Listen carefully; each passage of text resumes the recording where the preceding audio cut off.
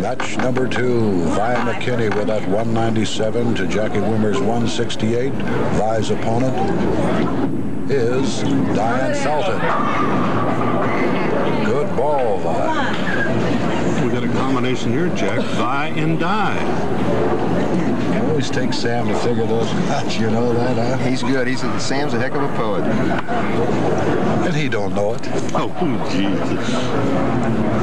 I bowled with Ricky, that's why. Yeah, you two bowled many times together. I was fortunate, Jack. When I was a young man, I got to bowl with some of the better bowlers in the city. Sam, and your dad, Hank Hetz, Eddie Jackson. That was a real pleasure for me to bowl with these gentlemen.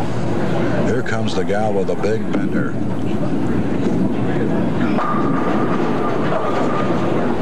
Two pretty good balls to start the game off. Both 10 pins, just a little bit weak in the pocket.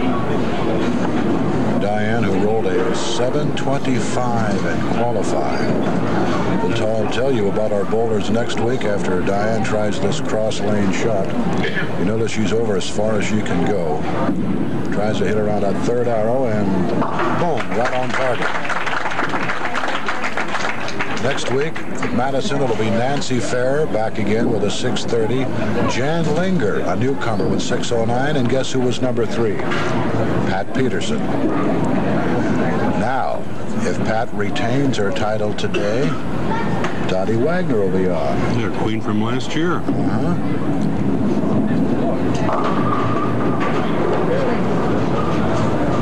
She throws a good mixing ball, Ricky. A lot of side revolution, Jack. That's why she's just a little deeper on the approach than the other girls are.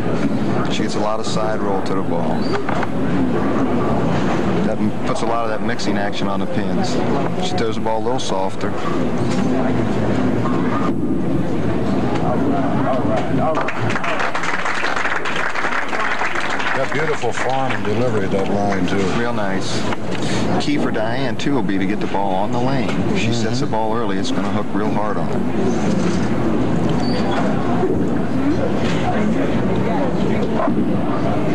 Come on, ball, go. There's a sweetheart. That'll go.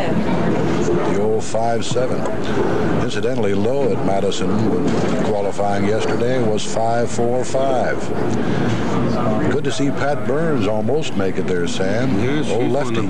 Left-handers. Rick, slide this one over.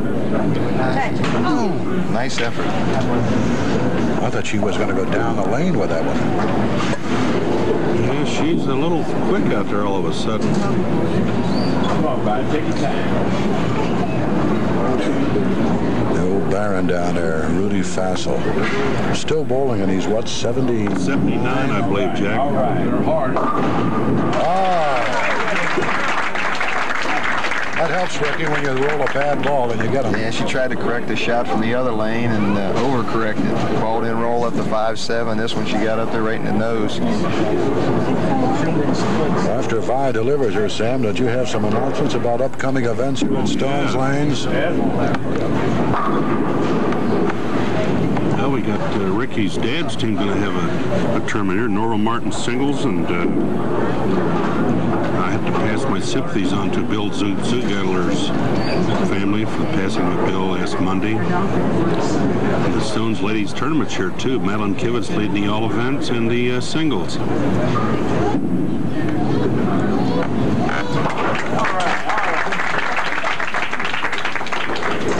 Ricky, she has no problem with that 10 pin. No, she's a very good spare shooter, Jack. Excellent.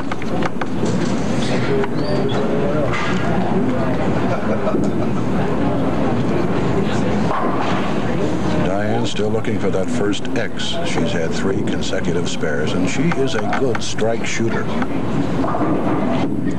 Yeah, come on, Wild. There it is. There's that mixing ball, Ricky. A lot of side roll of the ball and just fried to 5 right into the sidewall. Good rolling ball. You're still active on the lanes, aren't you, Rick? I keep my hand in it a little, Jack. All right.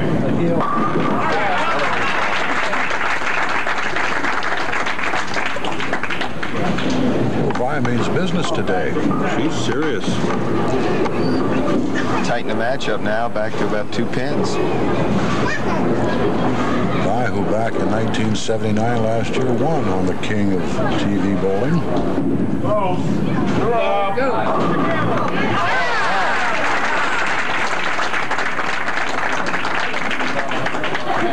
How's that for action, Rick? Good mixing ball. Just like Diane's. Diane and Vi both got the mixer on the 17, on lane 17 here.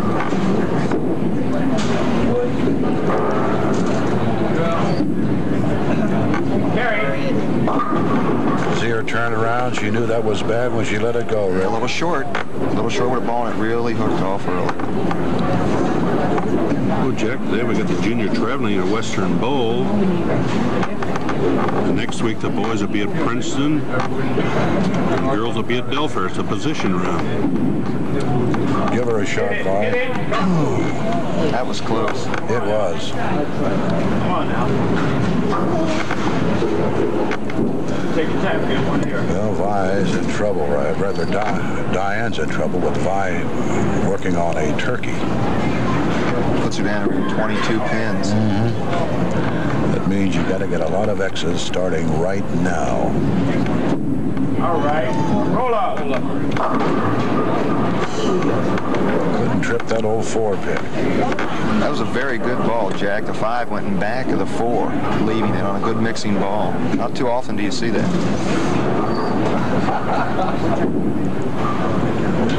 You know, Rick, there was always one thing that was amazing about your bowling when you were on the program. How accurate you were. When you would get to the line, you always seemed to do that little hop. I don't know how. I guess many years ago started out with too heavy of a ball, Jack, causing me to hop. And it just continued on. You hopped off to the right all the time. And always so accurate, too.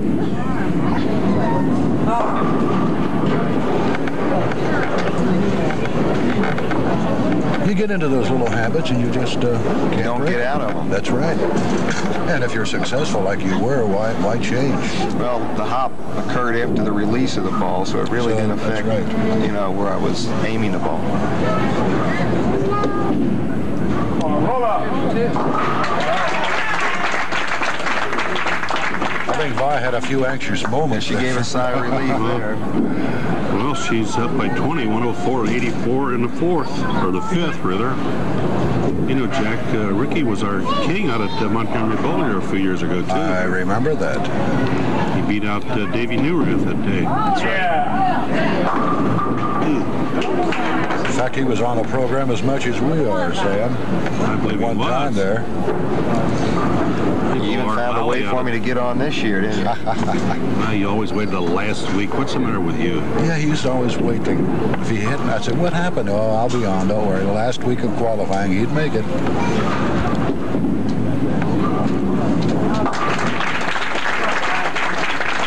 You might point out also, Rick, the next time advise up what she wears around her left ankle. One of those ankle guards. Oh, yes. Well, Diane's got Get a roll now. Diane's just not getting the breaks today. That was a little light. If she'd have struck on that ball, it would have been a good break for her.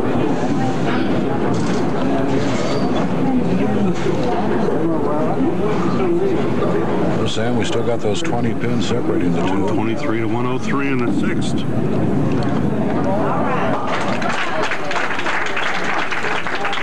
Frame number 8. Di wants to make a run at him. She better start right here. Yeah, those 20 pins are tough to pick up unless you get those X's. Somebody in the front's going to push over our table in a minute, Sam. I believe it.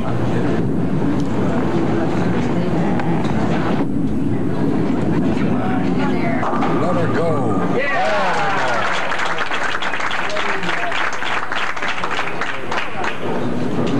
Now you'll notice Vi's left ankle, which has a protection on it, a protector. She likes to crack her ankle, she said. That's why she wears that. Yeah, Jack, her arm upswing so straight, it is right next to her ankle, and occasionally she will nip her ankle with the ball. She said that's happened to her numerous times, and that's why she started to wear that. And it's true. When you actually deliver the ball correctly, you're just missing your left ankle. That's right. I think that's why we have Sam. A lot of bowlers are way out there with their arm where they should be right alongside of the back, rushing this your right side with it. Get a little gun shy sometimes too, Jack. You know, that happened to me, Rick, right here in the league I was bowling. I was working on, of all things, 4 in a row. I went up there and cracked my ankle, and the ball took off and hit the right channel. I didn't want to come back. You want to bury yourself right up at the line. Go, Bob. Oh, it's solid, solid. And those were 2 good balls, Jack. 2 solid 10s. I mean, she had to throw, good balls. She could have closed her out.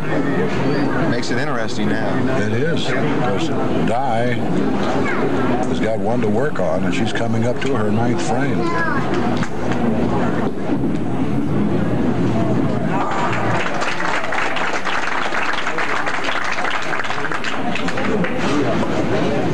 This ball right now, Ricky, could make it very interesting. Yes, it will. This is the go power ball here, really. This will tell the tale. A little snug. Yeah, rolled off a little too much. A little too strong on the back end. You know, I don't think I can recall a woman bowler who really bends the ball like she does. No, there aren't too many, Jack. Most of the women throw the ball pretty direct.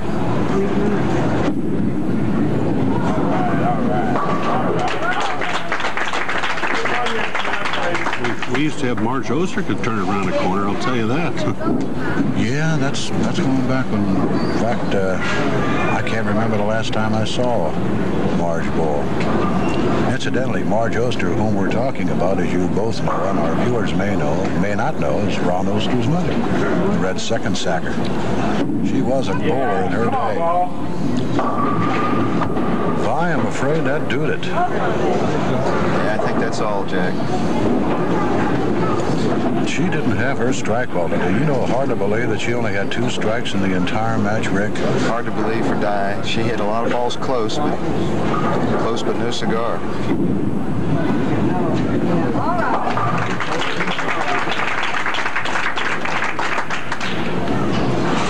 She can get 182, but that's not going to win the marbles.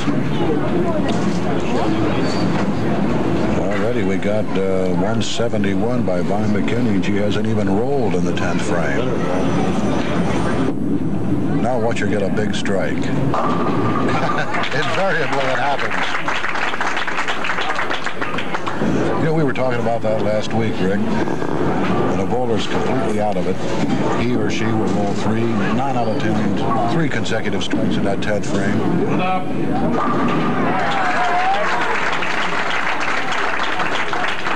Well, Vi's going to try to become, Sam, it just dawned on me, all our queens have won all 3 to do it. That must be the format, I think. It should be an interesting final match, Jay. It should be. Pat is bowling awfully good, and Vi looks like she's right there now. One more time. Well, a fill here gives her 201. So it'll be Vi McKinney and our queen, Pat Peterson. Boy, she was hot last week, Rick. 717 Pat rolled. She bowled awful good, Jack. I saw that show last week. Don't know how anybody could have beat her last week.